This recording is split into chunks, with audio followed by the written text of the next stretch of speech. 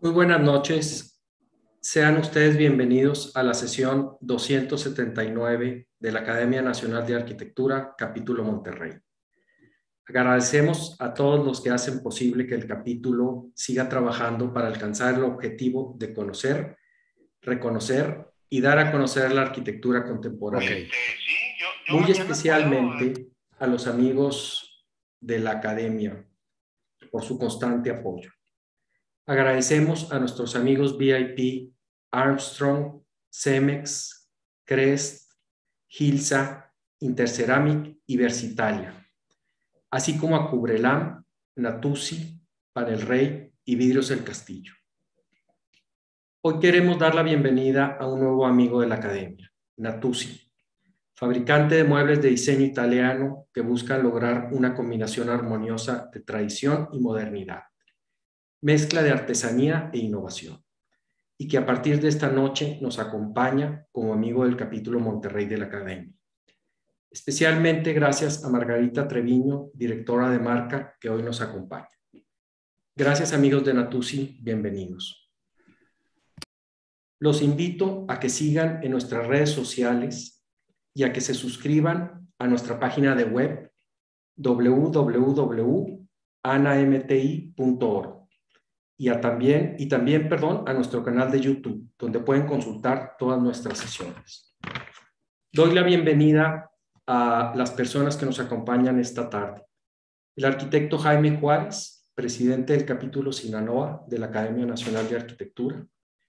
La arquitecta Lilian Ponce, vicepresidenta de la Academia Nacional de Arquitectura. Y también al arquitecto Valentín Martínez, presidente de la SURMA. Buenas noches, gracias por estar con nosotros. Siendo las 19 horas del día 7 de febrero del año 2022, tengo el gusto de abrir esta sesión ordinaria número 279 de la Academia Nacional de Arquitectura, capítulo Monterrey, bienio 2021-2023. Saludo y doy la bienvenida esta noche a académicos, arquitectos, profesores y estudiantes, amigos de la Academia y miembros de nuestra comunidad que esta noche nos acompañan por las plataformas Zoom y YouTube. Y agradezco muy especialmente al arquitecto paisajista Raymond que haya aceptado nuestra invitación a participar con nosotros vía Zoom desde la ciudad de Miami, Florida, en Estados Unidos. Thank you, Raymond.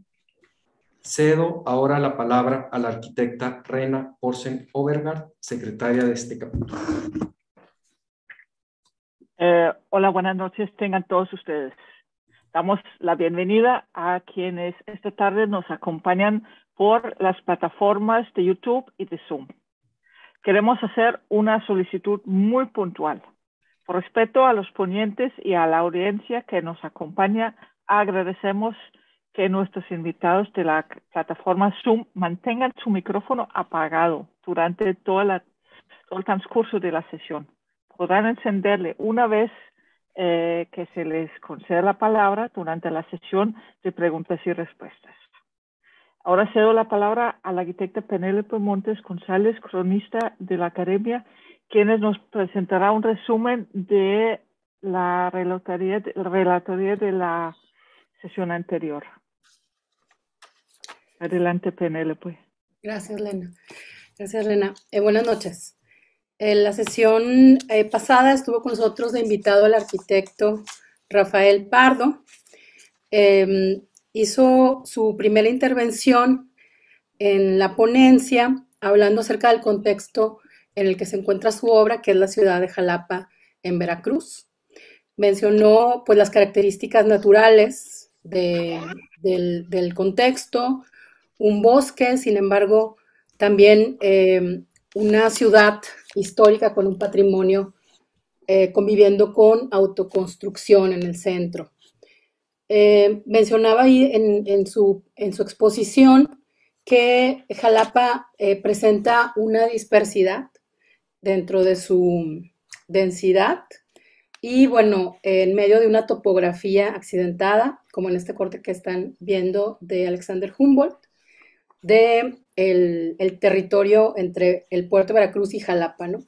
Y bueno, mencionó también cómo el corte es uno de los dibujos que mejor comunica el proyecto. Mencionó que también que pues cada localidad tiene componentes sonoros, que parte de estos comentarios los hacía el mismo Humboldt cuando enviaba como sus crónicas hacia Europa. Y bueno, ahí mencionó este concepto de reservas sonoras de cada uno de los lugares de Jalapa y la necesidad de convertir al oído en un ojo. También presentó un grabado del Pico de Orizaba, donde esta topografía, bueno, impresionaba a sus visitantes, ¿no? Y bueno, hay grabados que circulaban en Europa desde el siglo XVIII. Después de esta, como breve introducción, y presentó 3 proyectos. El primero fue Flavia, que es la fotografía que están observando. Es una galería de arte con 4 departamentos en vertical, donde uno de los elementos representativos de la arquitectura de Jalapa, que es el alero, se retoma en la fachada y bueno, se hace una sintonía con las edificaciones vecinas a partir de alturas y remetimientos. El terreno presenta una forma irregular, tiene 2 accesos, se manejan elementos como la celosía, la escalera y bueno, mencionó el arquitecto que la calidad del espacio no lo daba el metraje, sino la iluminación, la ventilación cruzada, las vistas hacia el Pico de Orizaba, sobre todo en esta visión de un volcán con nieve. Y el departamento superior, o en la altura más elevada, era el que tenía pues, el privilegio de estas vistas hacia el volcán. Mencionaba también ahí, por ejemplo, los accesos con piedra en sus acabados de pisos, de muros, y bueno, esta convivencia que se empezaba a dar también con los vecinos a partir de ser pues este doble uso, ¿no? De galería y departamentos. El otro proyecto que nos presentó tenía una escala distinta, fue una casa habitación ubicada en las afueras de la ciudad, alrededor de unos 10 o 15 minutos del centro, donde aquí las vistas también se gozaban desde la fachada posterior del edificio. Resaltó la carga formal del volumen o de la volumetría del objeto y, bueno, mencionó también algo de la maqueta como una herramienta para estudiar o explorar en este sentido el proyecto.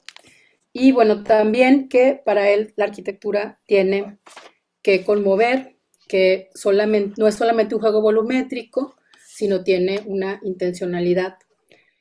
Destacó las sombras proyectadas sobre el concreto y los lugares exteriores del edificio como sitios para contemplar y escuchar. El siguiente proyecto que presentó fueron unos departamentos en un terreno con una topografía de alrededor del 45% de pendiente.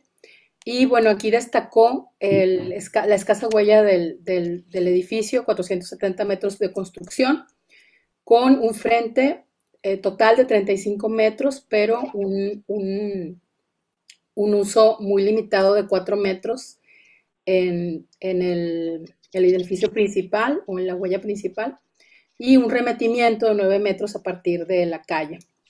Aquí los materiales también fueron similares a los proyectos anteriores, el concreto vaciado con una duela que le da una textura y un color terracota.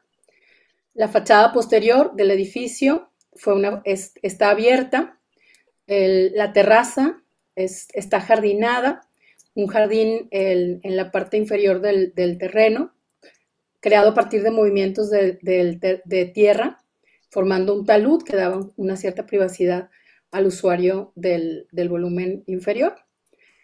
Y bueno, luego se hicieron una sesión de preguntas y respuestas donde intervino los usuarios de YouTube le preguntaron acerca de la publicación y la etiqueta que se le dio a su arquitectura de nuevo brutalismo. Y bueno, el arquitecto comentó que más que interesarle esa etiqueta, estaba más ocupado en el hacer que en el saber. Y que, bueno, conocía algunas de las menciones que hacen de su obra, pero que no le molestaban, más bien tenía una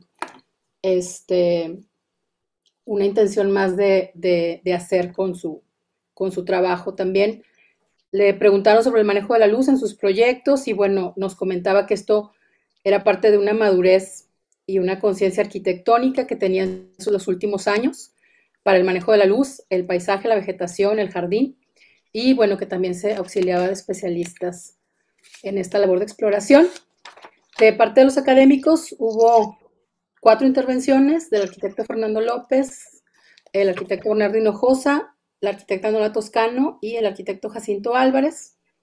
El arquitecto Fernando López resaltó este enlace que tiene la arquitectura con el lugar y la escala de cada uno de los proyectos que era muy interesante a pesar de ser de diferente escala y la composición clara de sus proyectos.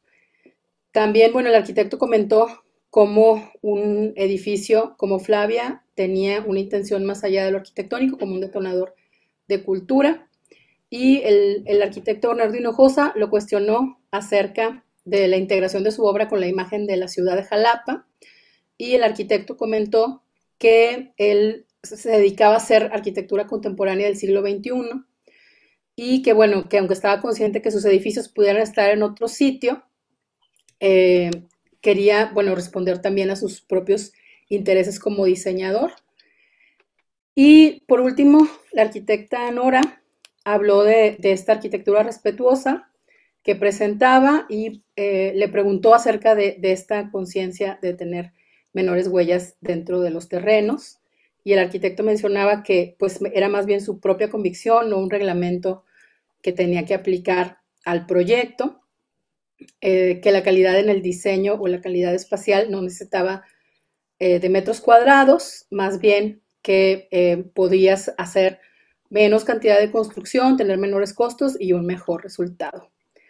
Y bueno, finalmente hizo un comentario el arquitecto Jacinto Álvarez, ya fuera de línea, y pues a mí me gustaría nada más resaltar como esta capacidad de la arquitectura de estar conviviendo con patrimonio en una ciudad contemporánea y cómo, bueno, es necesario considerar que hay un cambio, un movimiento en cada momento en el paisaje y que, bueno, los arquitectos debemos de intentar sintonizar esta ciudad del pasado con el futuro. Gracias.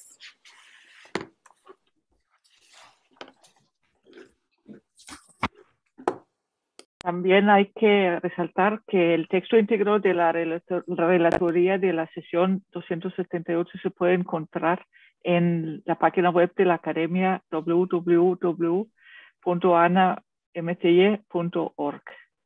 Y a continuación voy a proceder a hacer una breve semblanza de nuestro invitado. Following Raymond Jungels, I will read a small introduction to you before you start your lecture.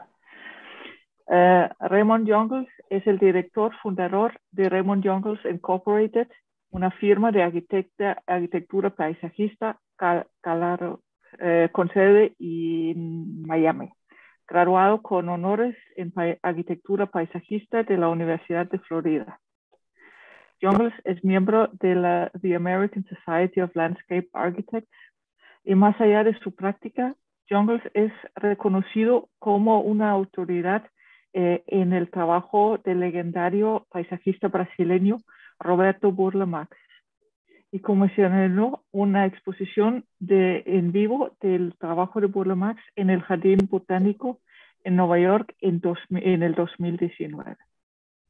Además, ha dictado numerosas conferencias sobre el cuerpo de trabajo de su firma en la Universidad de Cornell, la Escuela de Graduados de Diseño de Harvard, el Jardín Botánico de Nueva York el Museo de Arte Moderno y la conferencia ASLA sobre arquitectura del paisaje.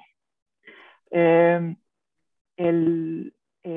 despacho es fundado en 1985 por Raymond y las prioridades de diseño de la firma son generadas por la escala y la funcionalidad de un espacio. Los elementos del paisaje simple, limpio y bien detallado son las bases por excelencia de un jardín. Los volúmenes de plantación varían y los colores y texturas audaces se utilizan con intención. La firma se guía por los principios personales y de diseño de Raymond, que son integridad, relevancia y honor a la naturaleza. Sus diseños informados pisan suavemente la tierra, proporcionan un hábitat e incorporan elementos de sorpresa. Entre las obras destacadas de la firma se encuentran los principales paisajes que rodean complejos residenciales de lujo, así como los jardines privados desde las montañas de México hasta los cráteres volcánicos de Panamá, frentes de playa en el Caribe, los cabos de Florida y ciudades densamente pobladas como Nueva York y Miami. Welcome, Raymond. It's a great pleasure to have you here. Thank you very much for having me. And I'm sorry I'll be speaking in English. I understood most of what you said, but I'm not that good yet. I need to do more work in Mexico, obviously. So my daughter helped put this together for me. The first project is we call Ventana a la Montaña, because I'll show you a little bit why later. This project we did with Gustavo Medellin and Patricia Duran, who's been involved in every project that I do in her company, Atrio. This is a site plan that we did. It's up in the mountains right next to Chapinque.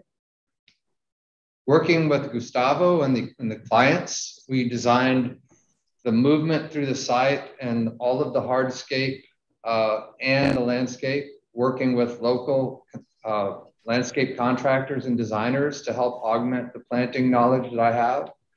I've really enjoyed learning about the plants from Monterrey. I love the fact that you have so many encinos and so many beautiful trees, and that there's so many opportunities in topography. We love topography. We don't have a lot of topography in Florida. One of the first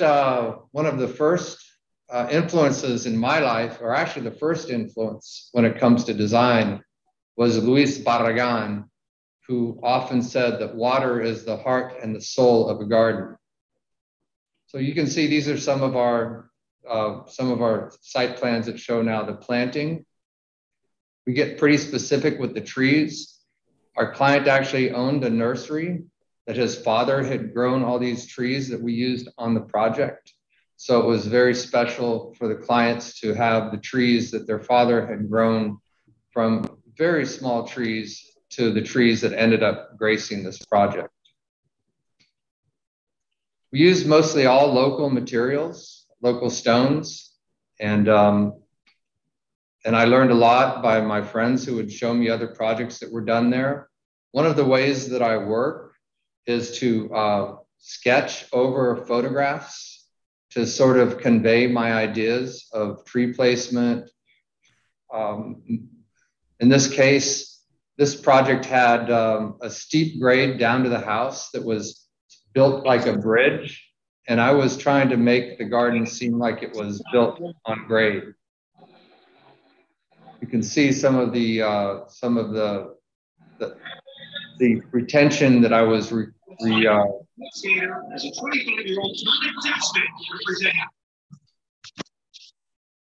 We also then lay things out on the job site. You can see some of the stonework's already been done on the left. And then, so we have these before and after pictures to show what we started with, what we ended up with. So there's safety as you go down the hill to the residence, and you don't feel like you're in a precarious position. You feel safe. And then looking back up towards MA, what was there before, it was all structure, everything man-made. And we always try to blur the boundaries between the man-made and the natural. That's what landscape architects do. They meld the living environment with the built environment.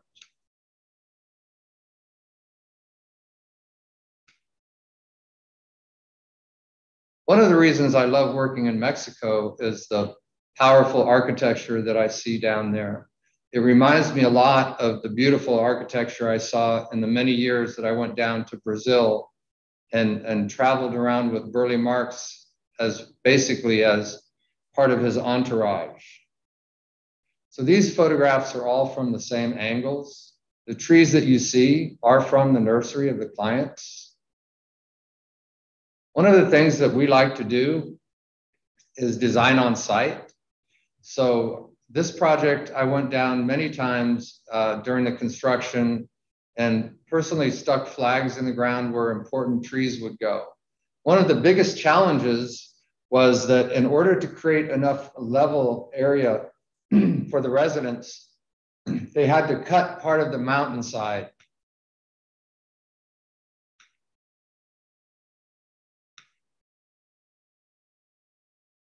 Another important principle of our architecture, our landscape architecture, and working with the great architects we work with, is the idea of blurring the inside and the outside, the integration of the interior and the exterior. These boulders also, the river, the piedras, were also at the nursery of my clients, and we found a way to use them throughout the site. You can see many of the trees are species that go right up in Chapinque. This water wall, it just drips very moist water. It gives you a nice, pleasant sound as you come to the front entrance of the house. And one of the things that we always try to do is create as many experiences in a garden as possible. There's a hierarchy of space. There's different volumes of space, and there's different plant materials. And the hardscape, the stone, the concrete, and the plants link the garden together.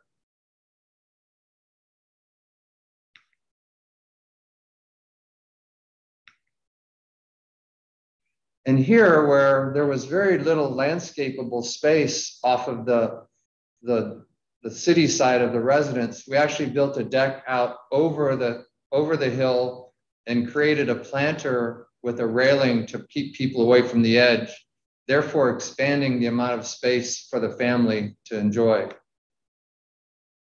Here you can see what we started with, 3 meters at the most of plantable space, very hard compacted earth. And 2 years later, maybe 3 years later, what the garden looks like now. And then the view towards Mitras, which is one of the reasons I love working in this area, is the beautiful mountains, the Sierra Madres, Mitras, Serra de la Silla. All those things are so spectacular. And the view of the city at night reminds me of being on the hills outside of Los Angeles and looking at the city from above. It's quite spectacular. And plants are very important. Plants, the volumes we use with plants, and the colors, the textures, as Burle Marx always said, a plant is a note. It can be read many ways in how you use it. He always referred to plants as notes of music. And what you just saw was my initial drawing for a water garden off the main bedroom terrace, which is right on the hill, and then using the local stones, working with the local artisans to improve on the initial design and make what was finally built. But this shows you there's a little bit of a mystery. You don't know what's around the corner, but what's around the corner is the terrace, where they do a lot of entertaining, but nobody can really see into the master bedroom space. It's a very private space.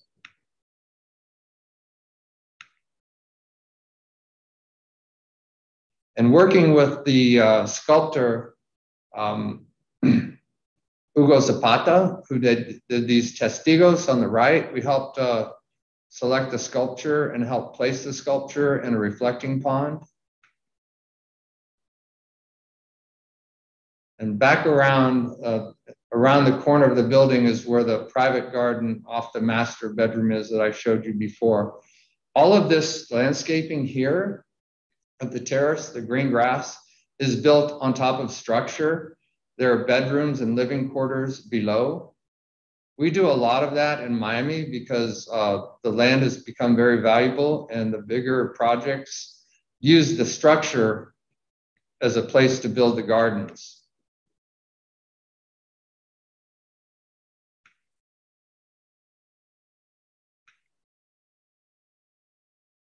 Looking back towards where the summer kitchen was built, you can see before, you could see where the structure was, but they wanted, I know that water is very valuable. They wanted to have a big lawn area, as big as they could possibly have for entertaining. They have a large family, and for family events.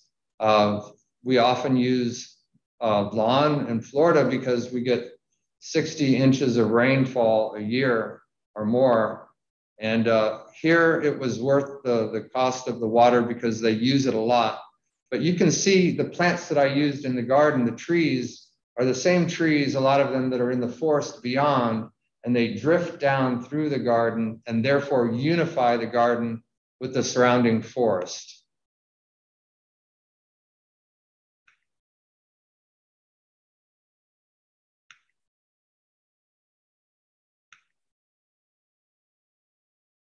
Beautiful mountains, Serra de la Silla.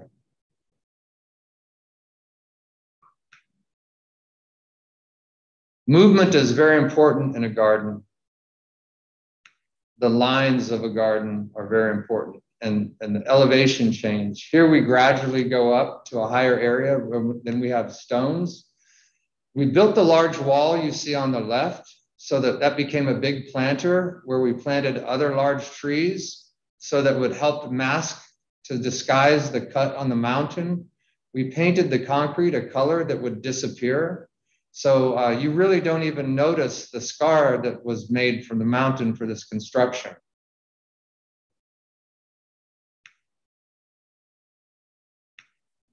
It's very interesting. We were there for planting of most of the trees. This particular tree had to be planted up by the summer kitchen, and the crane wouldn't reach all the way to where we needed to plant it. So you can see we planted the trees before we built the elevation of the grade. You can see what we had to start with before the wall that would hide the cut. And then we actually had to pull on ropes and do a tug of war to move the tree the final couple of feet to get it inside the hole.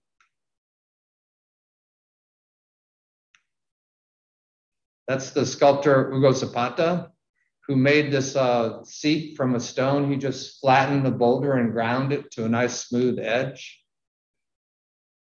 The next garden I'm going to show you is El Alear. We did that with Landa and Martinez. I worked a lot with Agustin Landa and his father at the beginning of the project. And we worked also with Patricia Duran. The site initially was a home site with several houses on a busy road and on a quiet road, went between the two.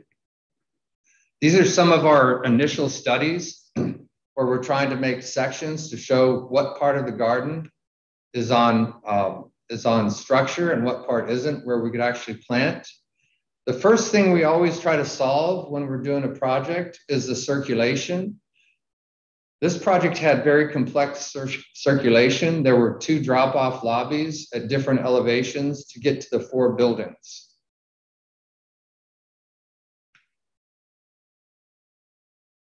But the idea was to make the garden cover a good part of the parking underneath and therefore seem larger.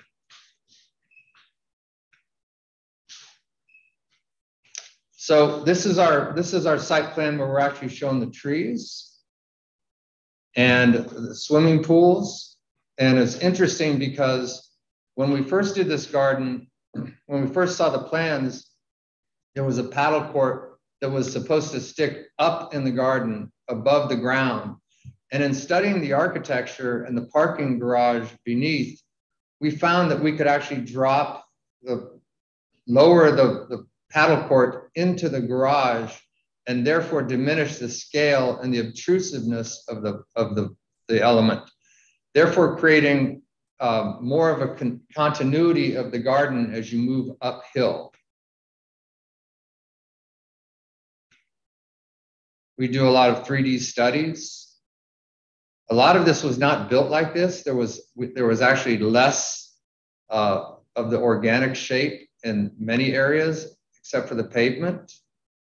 Here you see the blue element is the paddle court, and we added a water feature off of the long rectangular swimming pool and created an upper pool that has beautiful views of MA. So the idea was to create, with many families on the property, to create as many garden opportunities as possible with views of the mountains.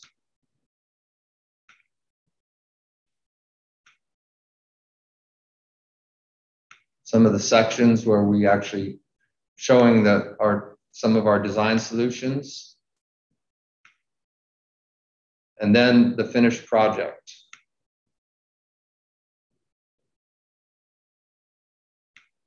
We ended up working with Landa Martinez to create a deceleration entrance because cars go by so fast. And this is actually the entrance and the exit, one of the exits of the property. So there had to be plenty of room to be able to pull off of the road and to be able to see the oncoming cars. And I love the architecture that was designed for here where the roof is suspended. It became a green roof and it's cantilevered and it looks like it's floating in the air basically. And the garden shortly after construction.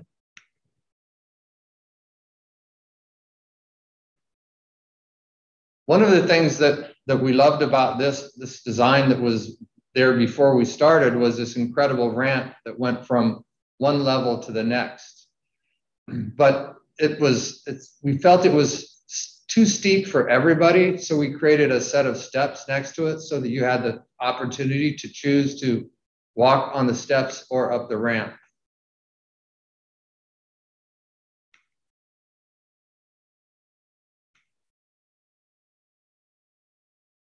So that's the paddle court that we came up with the idea to lower it down into the garage so it didn't have to be so obtrusive in the garden. And then we create, one of the things I like that Barragan did when you move through, as I imagine from his photos, as you move through a space, as you float up through the garden. You don't come up to an abrupt set of steps and have to climb and put a lot of effort, so you can move from one level to the next easily. And this ended up being the upper garden that we did. There's the, from above, the gardens have to look beautiful from above because whereas they have an incredible view of the mountains, they also need to have a beautiful garden to look down into. And the upper pool that we added has a really nice relationship to the view of the mountains.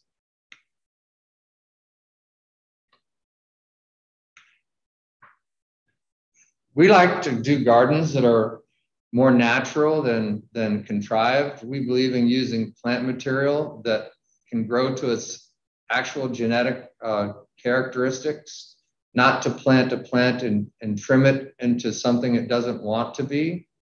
We also believe in using as many native plants as possible so that if there's an extreme change from that region that we work in, so if there's an extreme change in weather or a flood or you know, they need less nutrients, then they'll be able to survive in a drastic change of climate.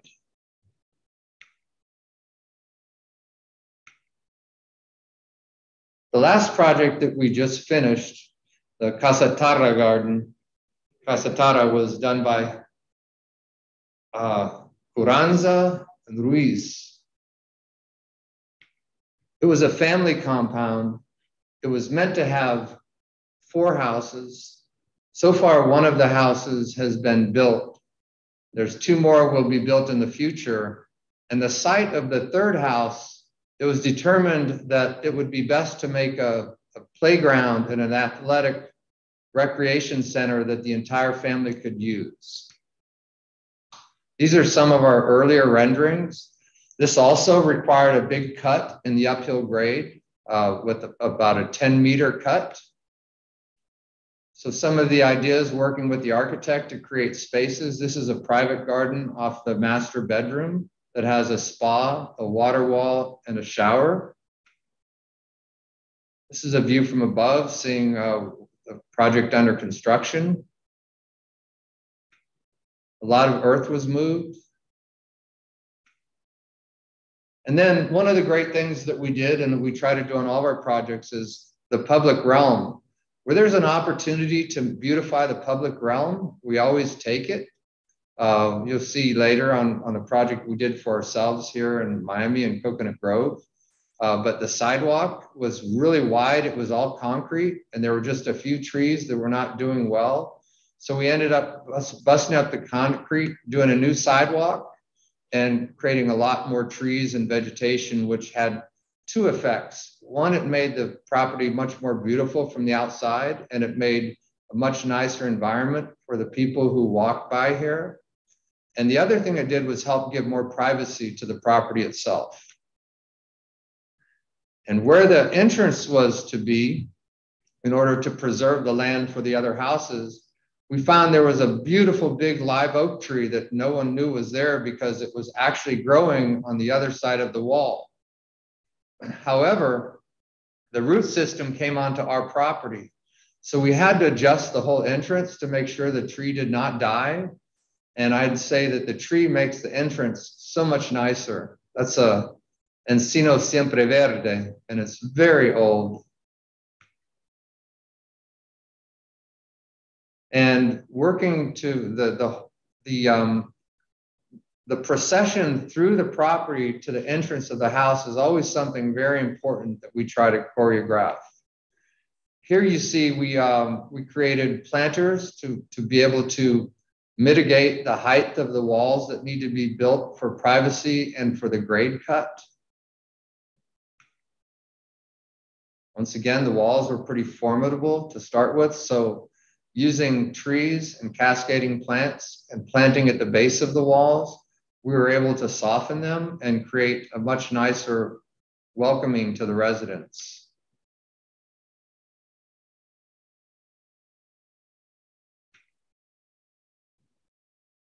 One of the things that we love is the Washingtonia robusta palm trees that grow in Monterey, and you can see all over the hillside. We like to bring them into the garden so that we can continue the fabric of the landscape, the surrounding landscape, which also helps us tie the project into the site, into the location. This large Siempreverde we actually relocated from another part of the site to make it the main element at the arrival, where you can be dropped off and you can go to the swimming pool, or you can go up to the right to the pavilion that was created for the family's recreation area. And this is a view from the pavilion. There was going to be a house here, but once again, it was determined for the family it'd be much nicer to have a family center that everybody could come join and enjoy the festivities of family get-togethers and get-togethers with friends. Once again, these angles are pretty much the same exact angles that you see on the lower left.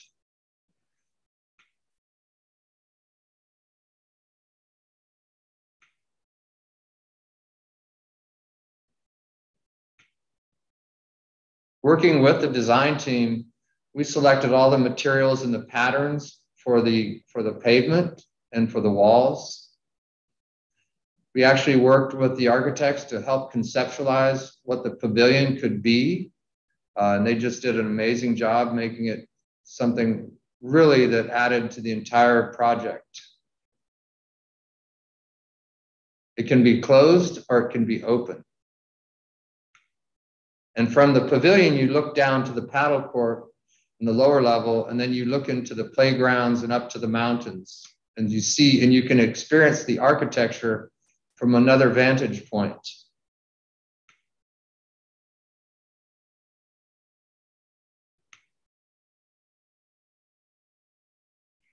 Once again, when you're working with bold architecture, you need to do bold moves for the landscape. So these sets of steps didn't need to be as wide as they were, but we felt that the scale of the hardscape and the landscape needs to relate to the scale of the architecture. One of the things we try to do is make it look like one person designed everything, that there isn't a place where the interior or the landscape or the architecture transitions to another designer.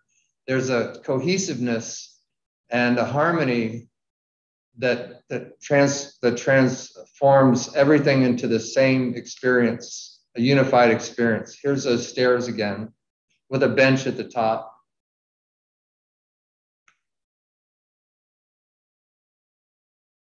And once again, the beautiful thing about this garden was the surrounding, there's an arroyo there, the surrounding landscape that will never be destroyed becomes part of our garden.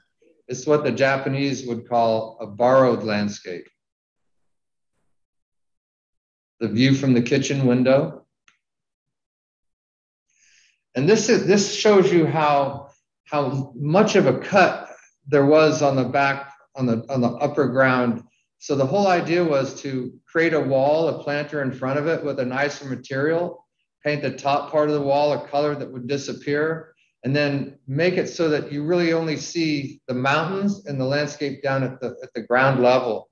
So this is actually more of a courtyard garden than anything else. It has a scale of a courtyard. This is the view from the master bedroom. And the view of the private garden, the secret garden off the master bedroom.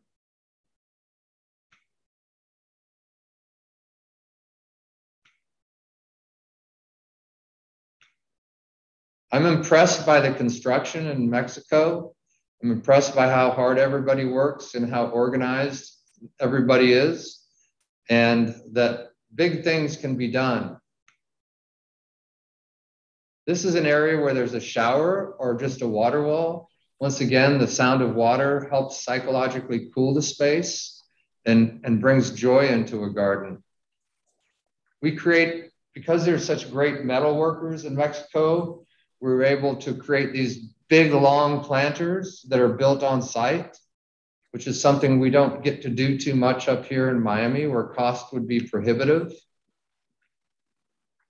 And some of the wonderful cascading plants.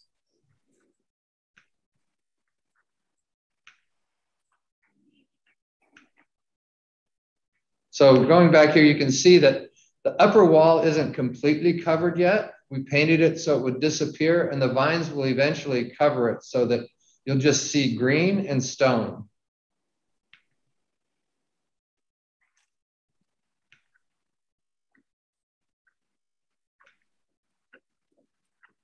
This is a pretty good before and after. It's amazing. I would go away for a few months to 6 months or so, and then I'd come back and things would be magically different. But there's a direct relationship to the garden elements and the interior of the house, so that everything is reinforcing the other element of the design. So now leaving Mexico, hasta luego, Mexico, going to our garden in Coconut Grove. This is where we practice. We're a firm of 23 people. I have a lot of talented people here that help make everything that we do possible. And we have a lot of great opportunities to do projects. In this particular project, we had to move off of our we had an office on the river downtown in Miami for 14 years, but we rented the space, we didn't own it. And when they threw us off the space, I decided to buy a building so that we would never have to move again. So we bought a building. These are some of our early drawings. And the whole idea was to create a garden in the city, which is one of the things we always try to do, is bring nature back into the city. And we had to convince the city to allow us to landscape beyond our property. So we did these renderings to show them what we thought that our property could look like. It's the greenest block in Coconut Grove. I might even say the city. But here we're showing big trees, the legacy trees we call them, a tree that we'll plant that'll be there for hundreds of years and improve the overall community. This is the project finished. You can see the relationship to downtown Miami in the background, but we basically live in a forest within the city. This is I'm in the space, the second lit floor is where I'm speaking to you from right now. And we planted everything here except for the very large oak tree, which also happens to be an Encino Siempre Verde. Here you can see what the building looked like when we started. And we renovated the entire building, all new electric, plumbing, AV, you name it. The city's property where we built sidewalks, where there were new sidewalks and landscaped.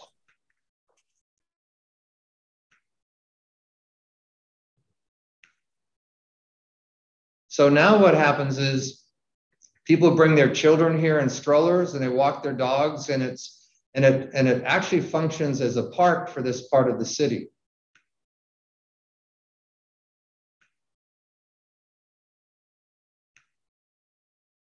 We have places for our teammates to have lunch outside and enjoy themselves.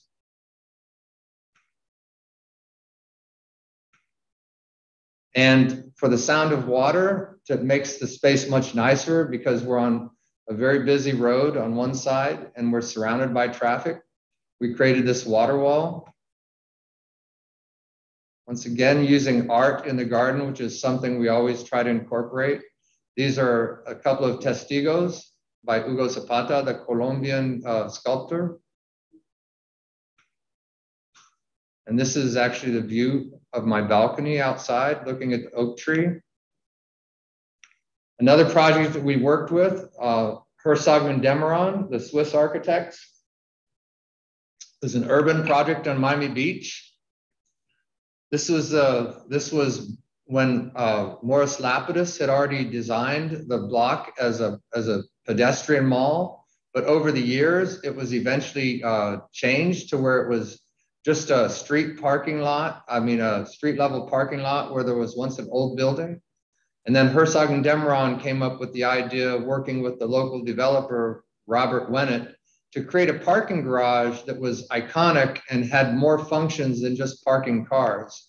And then the retail of the project is what really made the money for the project to be successful. These are some of the earlier studies that we did of different geometries and treatments of the ground plane. One of my earlier sketches, different types of sketches. All the team members were working on different solutions, working with Christine Bingenswanger from Herzog and Demeron, one of the partners. And this is what the final design was. The only difference is that we ended up, because this is in the historic district of Miami Beach, you have to use red sidewalks in the historic district. But we were able to convince the city to allow us to just use the black and white and not do and eliminate the red. Once again, always trying to simplify. I believe less is more. This is a structure that we had to create to house all of the equipment for the water gardens. The parking garage, we're the 7th floor. actually functions as a community space. People have weddings there. There's a lot of programmed events there. And on the left is how we found Lincoln Road. And then we created a garden that used all native plants from the Florida Everglades. We brought the jungle back into the city. And we love doing gardens that more people can see and the public can enjoy. It took a long time before any green was planted here. There was a lot of infrastructure for the whole block that had to be created, as well as soil to be brought in for the trees that we planted.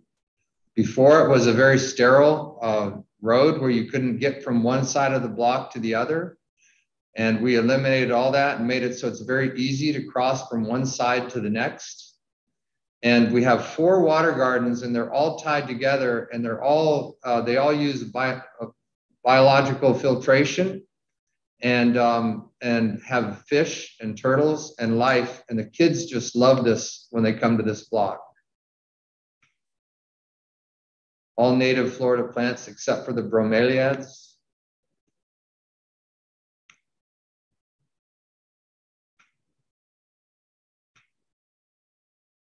And the wildlife will come back to the city if you give them something to come for.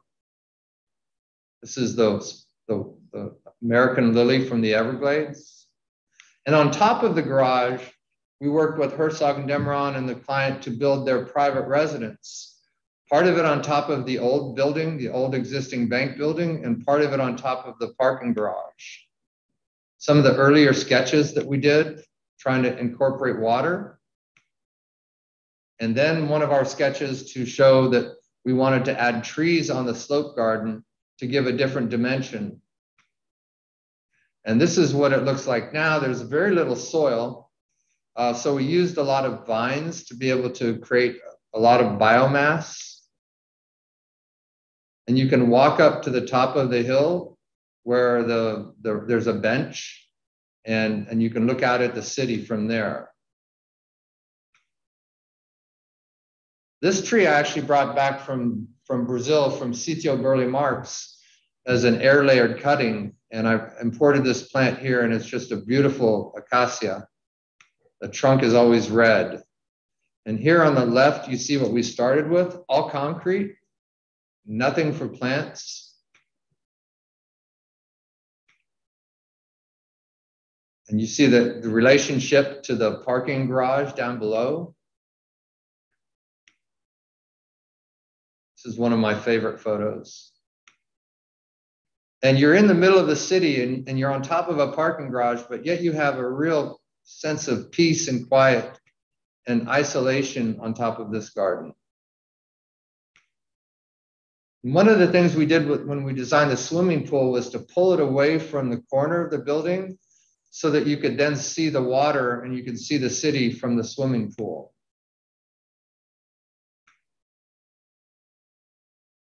This deck was where all the mechanical equipment of the building was before, and it was all relocated in order to be able to create this garden that linked with the new garden.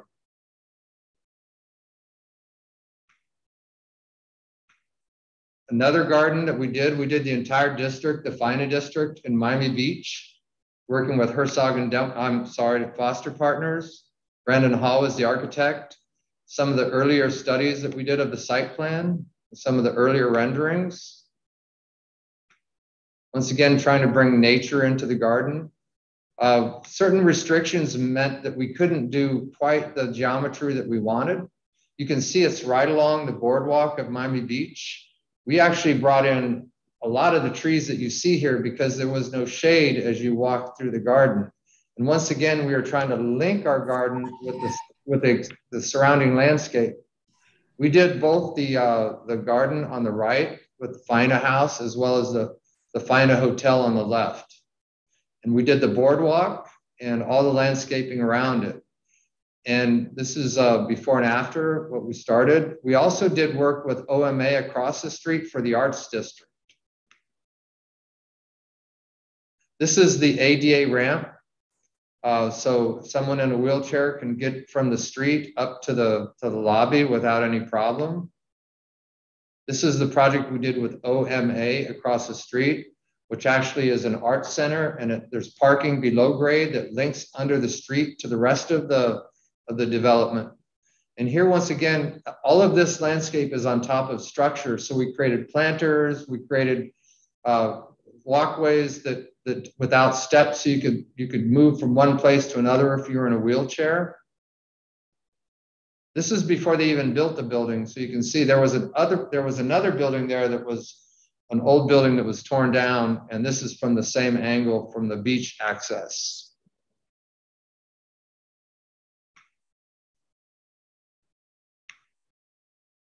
We did all the contract documents for the hardscape, working, of course, in collaboration with the architects. One of the reasons I love working with, being a landscape architect even, is because I love architecture. And if I was an architect, I would only do my architecture. But as a landscape architect, I get to work with a lot of architects and a lot of architecture.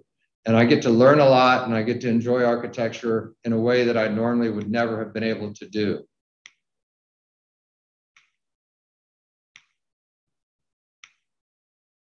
Jade Signature is another project we did with 40 minutes now. We did with Herzog and Demeron. This is a site plan at the beginning. This building is a 70-story tower with all the parking below grade. Some of the earlier renderings and completed project with the beach comes right up to the project.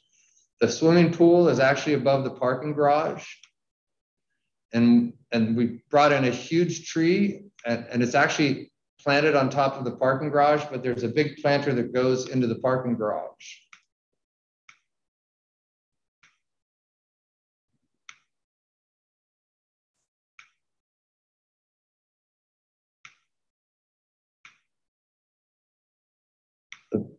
There's two pools. One has a beach entry, and the other one is more for laps. Using mostly plants that grow right on the beach as a landscape material, created different paths to the beach from the property. This project is a recent project. It's probably only 5 years old now. What we saw when we started on the left and what from the same angle. This project is a project where we had worked with a builder who developed two houses. The one on the bottom was with Sesión from South Africa, and the one on the top was with MK27, Marcio Kogan from Brazil. Some of my earlier sketches for circulation.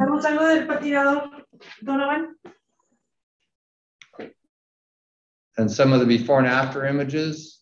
You pass through the garden upper ramp to the main public area. So one of the tricks was making sure that you couldn't see the other house, and that there's a sense of privacy from one property to the next.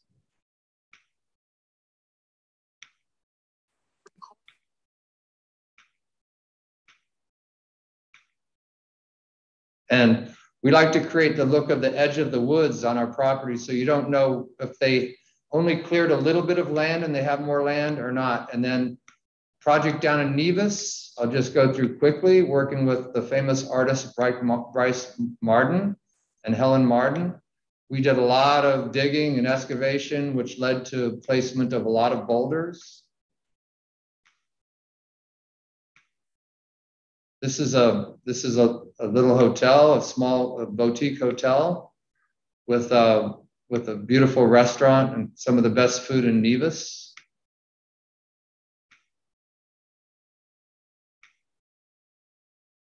Once again, incorporating water into the garden. Our site plans, a lot of grading. We had to regrade a nearby gut to fix the erosion of some previous hurricane. And we incorporated areas that weren't even supposed to be part of the garden into the overall garden. There's beautiful remnants of the plantation that was there.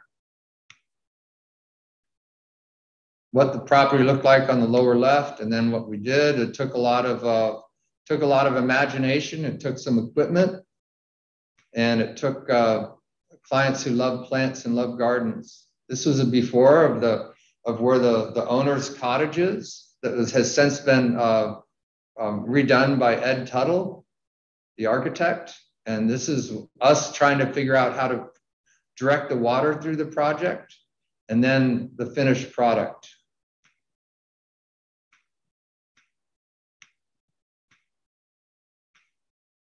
Project in Panama, where the site was barren and it was an old chicken farm, and we were able to resculpt the land and then tie the landscape in with the surrounding mountains.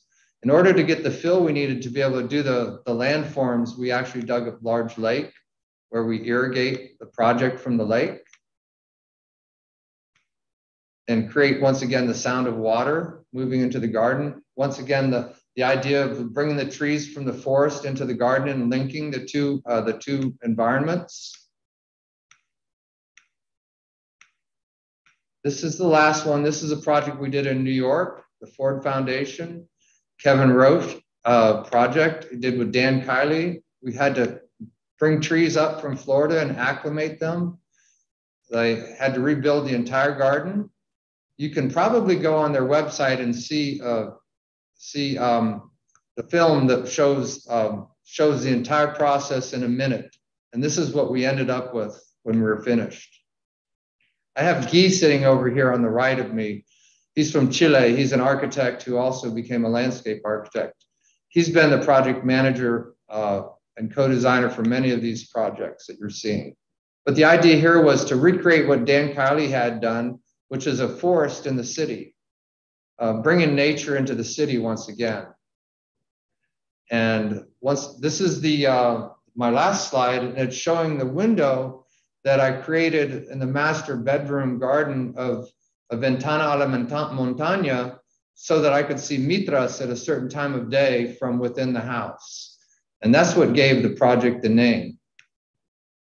And that concludes my presentation. Thank you very much, Raymond. Thanks for your lecture. I'm opening questions for the public, and the people here in the room, in the Zoom chat, may either post your questions directly in English, or we help you translate if that is needed. Pueden realizar sus preguntas dentro del chat. Comenzaremos con las de Zoom. Ya tenemos algunas por YouTube, pero comenzamos como siempre con las de la sesión Zoom. Si gustan hacerlas ya sea en inglés o en español.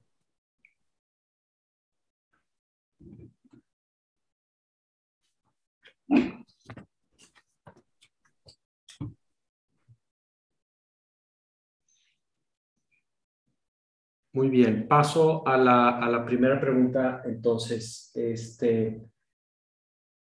está el arquitecto Mario Díaz, que está viendo la sesión desde Chiapas.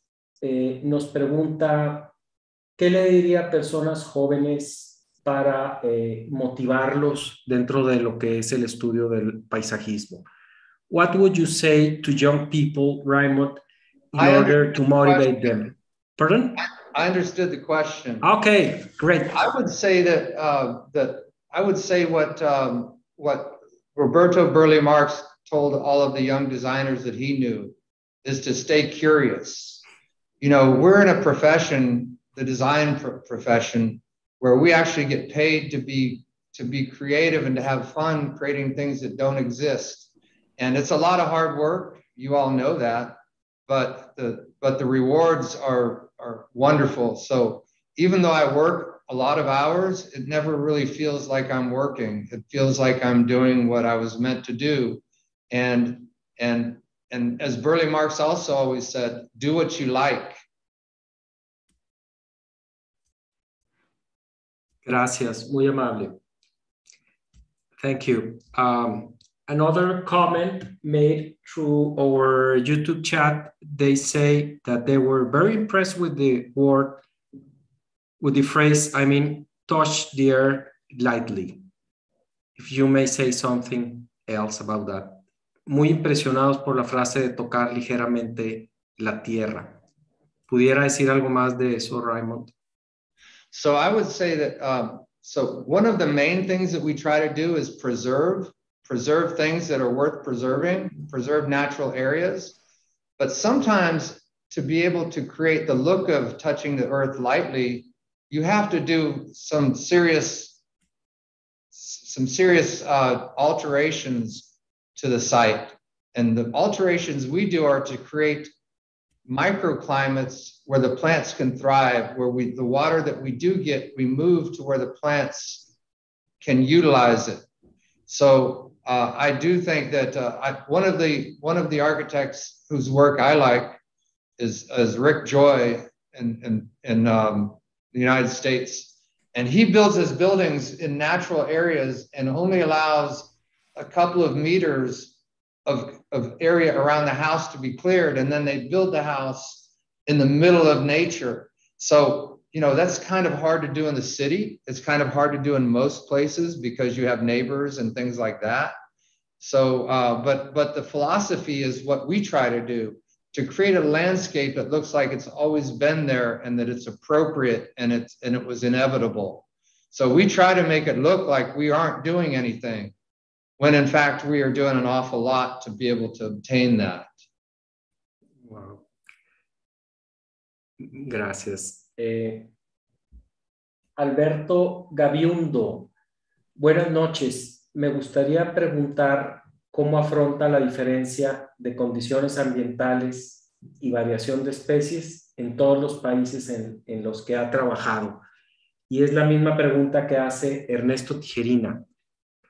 ¿Cómo afronta tal variedad de especies, Raymond, al haber trabajado en diferentes países?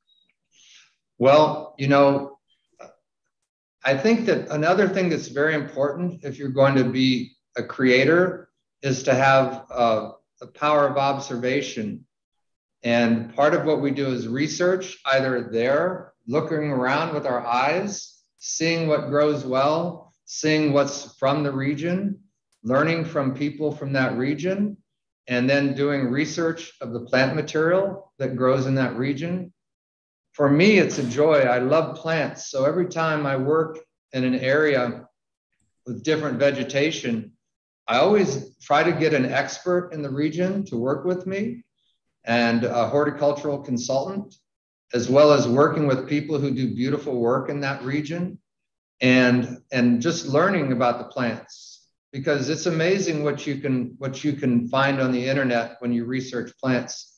In Mexico, I had to research plants using the Mexican common name because no one uses botanical names there, at least not when I was down there initially. So I made my own plant palette by researching books that were there. There's a great book, The Trees of Monterrey, that I had that was very helpful to me.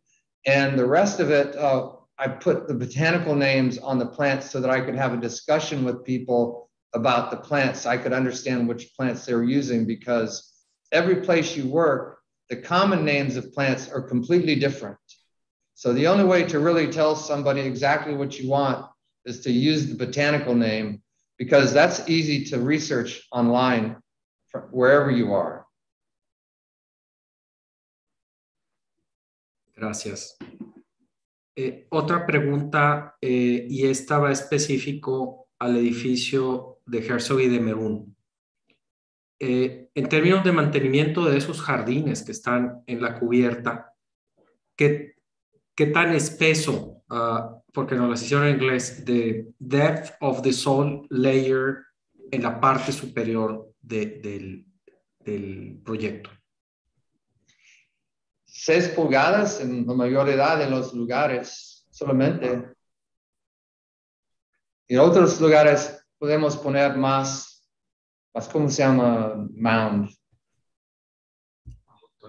Amontonar la tierra para los raíces de plantas más grandes. Thank you. ¿Alguna pregunta de los asistentes? Forgive my Spanish. No, great.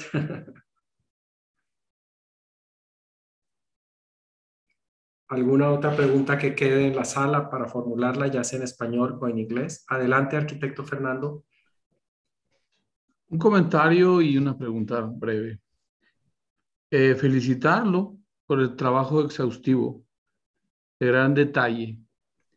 en diversas escalas y lo que más me atrae es la relación con el lugar. That's right? Yo entiendo. Sí, ok. Sí. Y la pregunta que tiene que ver con el lugar. En Monterrey, en la sierra, en los lugares donde trabajas, existe un lugar potente como la montaña, la topografía, el slope, ¿verdad? La vegetación. Y el diseño se trata de usar el lugar. Y en los otros proyectos, como los edificios mencionados, el diseño de paisaje crea el lugar. Crea un lugar propio, diferente a tener relación con una montaña. ¿Es right? Sí. ¿Podría hablar algo extra sobre eso? I have to work with what I have. I don't always have beautiful mountains and topography. So sometimes we create our own topography in Florida where it's very flat. But we use trees to help create certain scales. And unfortunately, we are able to use large trees. So we don't have to wait 40 years the way Burley Marx had to on many of his gardens. He would plant a tree this big, and then I would see it 40 years later, as a huge tree. So I think each place has its own soul. Each area has its own genus loci, they call it. Yeah. So that's what I try to find. And I always go to the site. I always try to go as many times as I can. During COVID, I actually had to design a project in California without ever having been to the site. And that was a little difficult. But what helped me was the drone footage. I was able to have them shoot the drone footage for me of the site from all angles and a lot of photographs from on the ground. It's not my favorite way of working. In fact, I don't like it at all. I feel like I have to, even if a site is flat and it looks like nothing's there, there's something that you'll see when you go there and you're in the third dimension.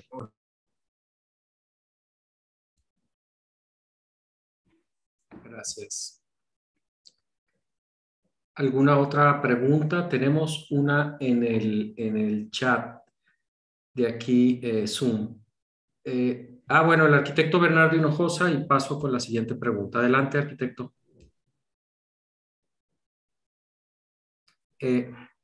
First of all, congratulations, wonderful work. You really create very beautiful spaces. But I have a question. Here in Monterrey, we are in a very serious water crisis. We have no water. How do you relate this the kind of garden that you show us with the fact that we don't have water? I have seen, for instance, in Phoenix, Arizona, or in some of other places where they do have water problems, and the landscape reflects that fact. If you go, they have beautiful gardens in Phoenix. I remember that city in particular, but they don't use water. It's just hardscape, desert plants, and they are beautiful. But they are very conscious of the water scarcity. How do you relate to when you design these things in Monterrey with the problem that we have in our city, that we are just not having enough water even to drink? We've done other projects in Mexico. Some of them haven't been built, where we worked with only the plants from the desert region that were there. And that's something we always try to do. Now in Monterrey, we use the trees that are from that area.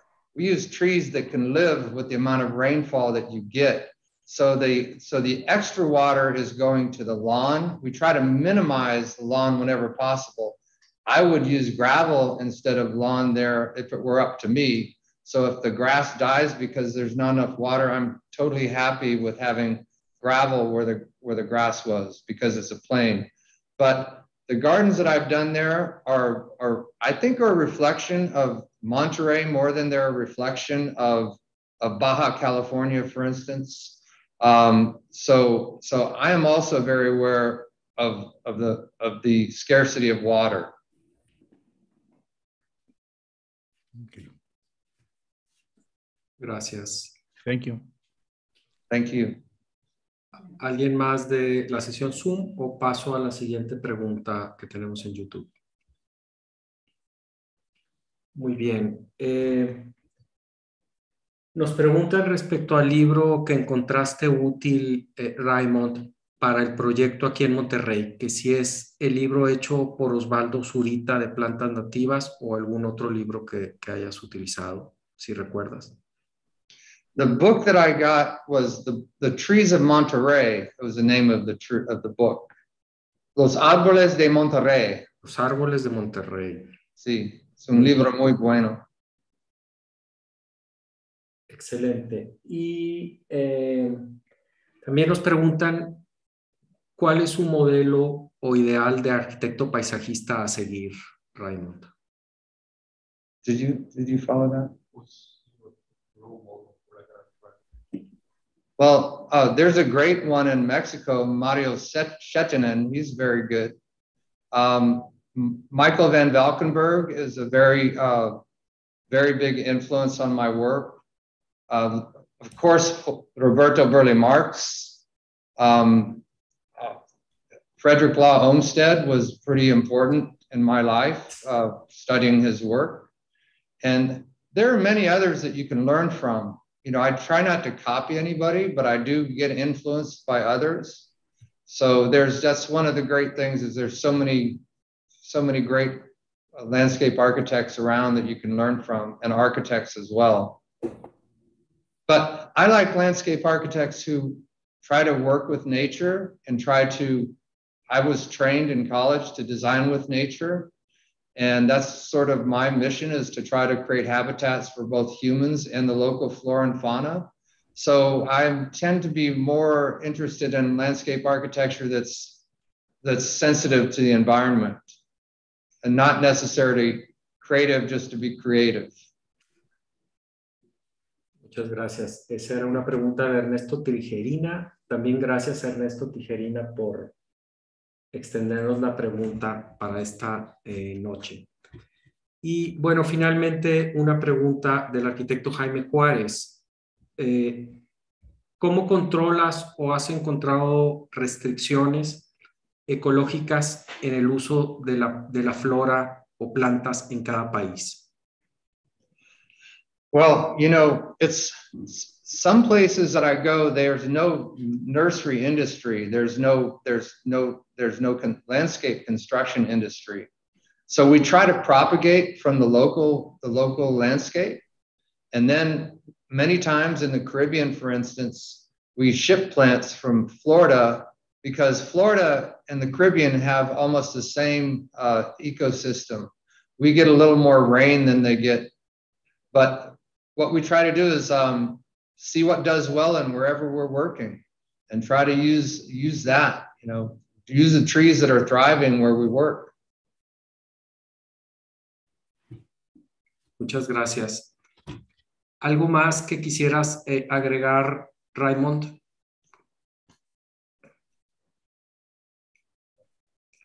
Muchísimas gracias. Creo que ese es nuestro comentario final. Agradecemos mucho. ¿Perdón? Thank you for the opportunity. Thanks to you, Raymond. Agradecemos al arquitecto paisajista Raymond Jungels que esta noche nos haya acompañado y compartido sus experiencias, conocimiento y tan emblemáticos proyectos, no sin antes permitirme realizar un anuncio antes de terminar la sesión de hoy que me gustaría compartirles. Recientemente lanzamos la convocatoria al 15º Gran Premio de Arquitectura Joven, al cual invitamos a participar a los estudiantes de arquitectura de las facultades y universidades locales. Este concurso propone diseñar una modalidad de barrio pospandemia enfocado al estilo de vida del siglo XXI, una ciudad sin fronteras, Se deberá crear un barrio más humano que permite el uso de la tecnología de punta y generar espacio público como el lugar de convivencia y estar accesible, democrático e inclusivo, con parques y espacios verdes para uso y disfrute contemplativo de los habitantes del barrio y la comunidad. Los estudiantes interesados en participar pueden inscribirse a través de la dirección de los directores y directoras de sus respectivas escuelas de arquitectura o bien contactarnos en la página de web de la academia www.anamti.org. Cedo ahora la palabra a la arquitecta Rena Porcel para que realice el anuncio de la próxima sesión del capítulo.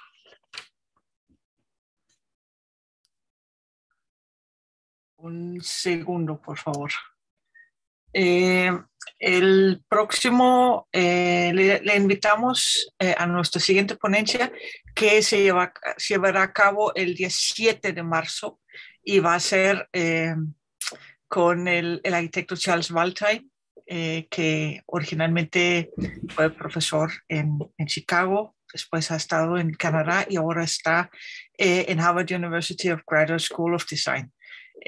Y les invitamos a que nos acompañen a esta sesión que va a estar muy interesante.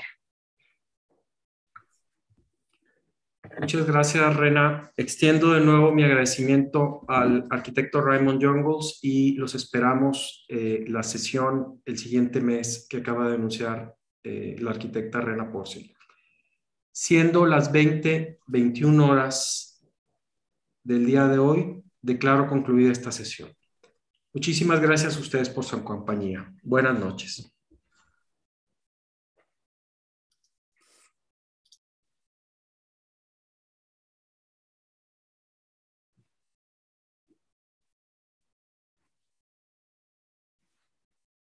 Gracias, Raquel. Ya terminó la grabación. Muchas gracias a los presentes. Gracias a todos. Muy bien. Gracias a todos. Excelente y creo que impresionante obra. Raymond ya es una hora más tarde para él, por eso se retiró un poco rápido de la sesión, pero pues le agradecemos mucho. Siempre fue muy gentil y muy amable y generoso con nosotros, compartiendo información. Sí, muy Bien. Muchas gracias. Buenas noches. Gracias, Julieta. Buenas noches. Gusto en verte. Julieta. Muchas Bye. gracias. Felicidades Gracias. a todos. Gracias, Fernando. Nos vemos Gracias, pronto. Fernando. Muchas gracias, buenas noches. Arqui Juan, gracias. Gusto en verte. Igualmente, un abrazo. Fuerte. Bueno, que descansen.